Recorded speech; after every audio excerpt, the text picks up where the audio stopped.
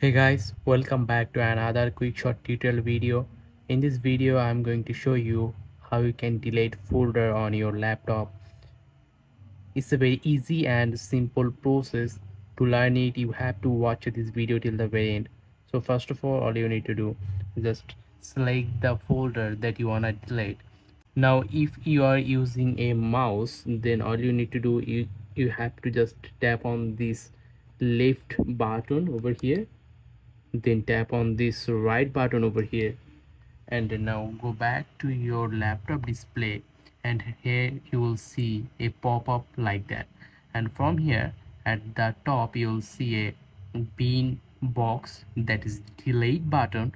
So tap on here and then tap on yes. So following this simple process you can delete any folder on your laptop. I hope you understand the full process. If you think this video is useful, then don't forget to like this video and subscribe to the channel. Goodbye.